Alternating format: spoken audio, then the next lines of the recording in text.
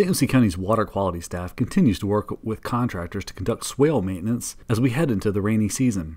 Lakewood Park residents will see crews digging on the south end of Eastwood Drive, while Indian River Estates residents will see crews near Rain Tree Trail and Spruce Drive.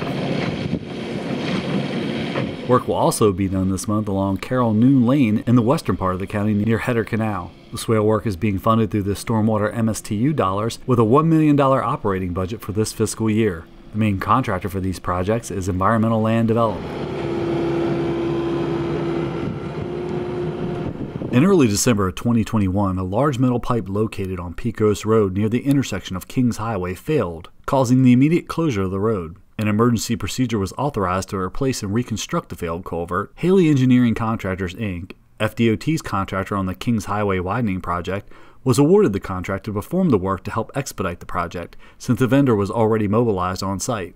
The culvert replacement work was subcontracted to a local contractor, Johnson Davis, Inc. The failed pipe culvert has been removed and replaced. The flow of the C40 canal is partially restored, while the contractor is currently working on establishing the C40 canal slopes. The construction of the roadway over the pipe will commence soon.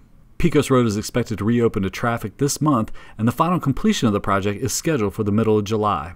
Crews will also be working on an emergency culvert failure at the intersection of Sunset Boulevard and Savannah Street. These failures began to manifest on the roadway pavement surface and continue to put travelers at risk. Under an emergency order, the Public Works staff is proceeding to negotiate the construction costs with Johnson Davis, Inc., a local contractor, and Ardeman & Associates, Inc. for the field testing services.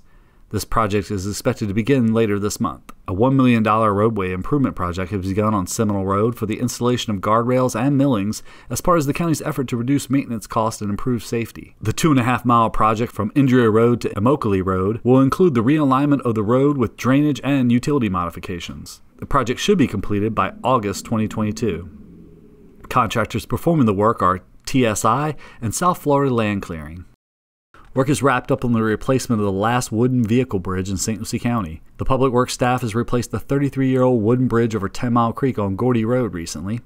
Funded by the voter-approved half-cent sales tax, this $2.4 million project was completed a month ahead of schedule and under budget. FDOT deemed St. Lucie County's last wooden bridge structurally deficient in 2017 following damage from Hurricane Irma and other natural breakdowns that typically occur with timber bridges. The new single-lane concrete bridge is 2 feet higher than the old bridge to prevent water from overflowing into the deck. The new bridge, which is expected to last 100 years, includes a sidewalk for pedestrians and bicyclists and no longer has weight restrictions.